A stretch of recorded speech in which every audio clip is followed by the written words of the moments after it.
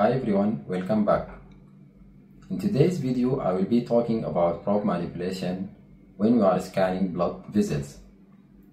If you are struggling with this maneuver, this video will be perfect for you, so stay tuned till the end.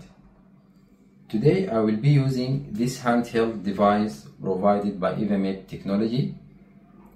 It is two-sided probe, curved linear and linear probe, in addition to cardiac preset. When we choose the cardiac setting, it will give us on the screen this phase array or sector image orientation.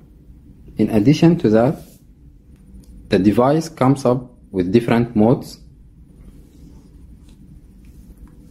We have the color mode, power Doppler, in addition to the pulse wave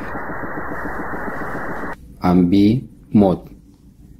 In addition to that, we have wide range of depths, reach up to 300 millimeter. If you need to know more about this handheld device, you can check the link below in the description. Now I will explain to you these maneuvers over the carotid arteries, but for sure you can apply it for any blood vessels. First, I will start with the sliding movement. By slide the probe from side to side, I will try to put the common carotid at the middle of the screen. Here we have the desired blood vessel on the middle of the screen. Then I will slide from proximal to distal. I will scan the whole way up until I'm over the carotid bulb. After that, it will bifurcate to internal and external. Now I will do the same maneuver from distal to proximal.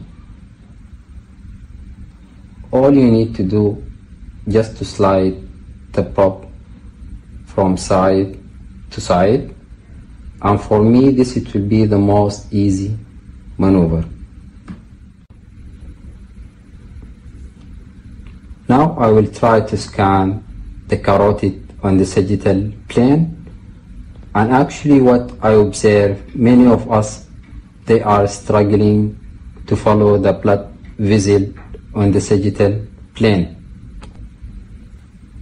Now I will rotate the probe 90 degrees till we are sagittal on the carotid artery. And also I need you to observe that when I rotate the probe, I do some tilting in order to get the whole length of the blood vessel. Now I will follow it distal till we are over the bifurcation.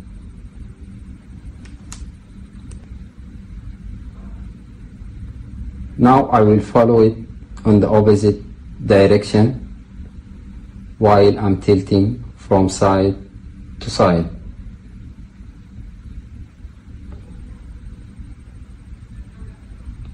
In order to get the internal and external carotid, all I need to do is to angle the probe from side to side. Now I will try to follow it with the color mode. I put the color box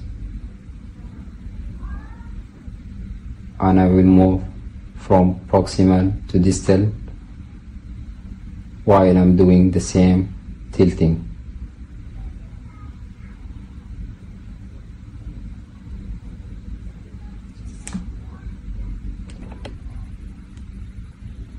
Here's some mistake we all keep doing, that we keep our hand steady,